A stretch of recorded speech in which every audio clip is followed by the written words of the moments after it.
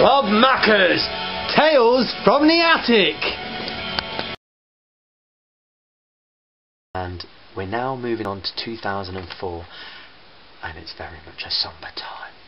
A broken heart. Rejection. We've all been there.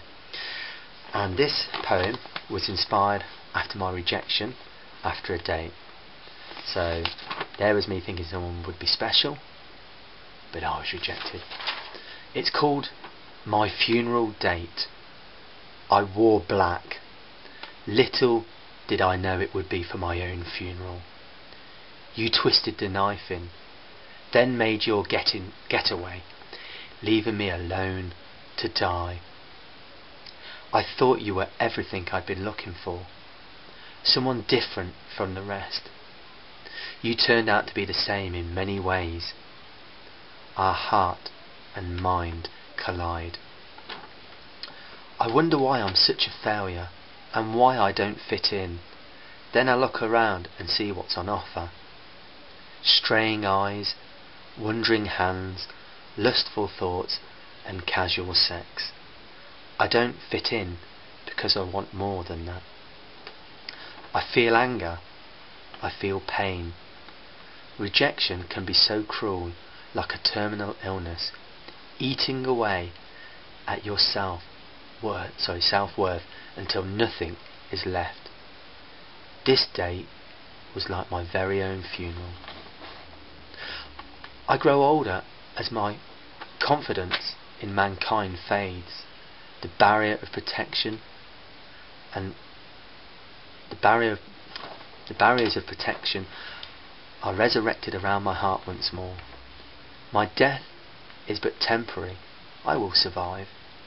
Another experience for life's book of emotions revisited. I wore black. Little did I know it would be for my own funeral. My funeral date is over, dead and buried. The pain is ended, and I will mourn no more. And then 2 days later I wrote this one.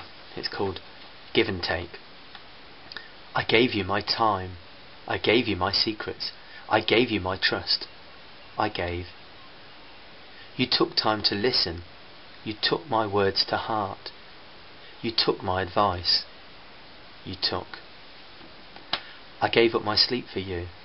I gave up my phone credit to talk. I gave up barriers to let you in. I gave. You took my nights and made them special. You took those calls and returned them daily. You took loving and gentle steps into my life. You took. I gave you a chance, and you took it and threw it back at me. I gave you my life. You took the opportunity to trample on it. I gave you a weak vessel. You took it and threw it to the ground. I gave you a place in my heart. You took it and bled it dry. I gave. You took. Grim poetry dealing with rejection. Thankfully, bounced back from that. Robmacca's Tales from the Attic.